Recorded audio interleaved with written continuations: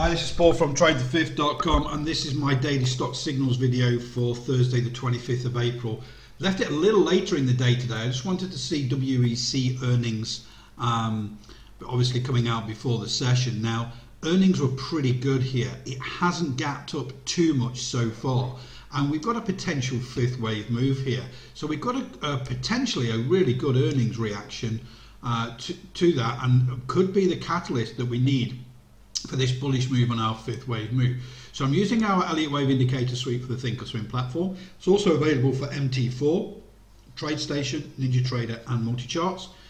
Just want to go over a little bit how we set this up. So forget earnings for net right now. We're in a strong bullish trend. We can see our Elliott Wave indicator suite has labeled this Elliott Wave, the wave 1, the 2, the 3, and now we've pulled back on the wave 4. And that's what we're interested in right now, the performance of this wave 4.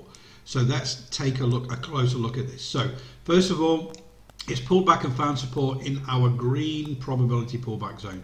So if it finds support here and starts to move away and goes through our 6-4 moving average high here, there's an 85% probability it's going to go on and hit our Wave5trade target zone here, around about 81.33 in the middle of there.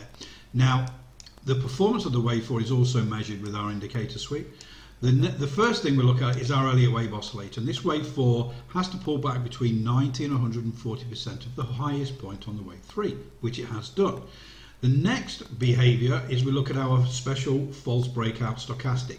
The yellow dots on the top here denote a really strong bullish trend. When the stochastic pulls back against there on a wave 4 and crosses over in the oversold zone, it is likely that it wants to return to that main bullish trend. So everything's setting up really good. We've had good earnings. At the moment, we're gapping up to around about 77.10, 77.10, 11, so not much of a gap up so far, but we really haven't got that pre-market session open yet.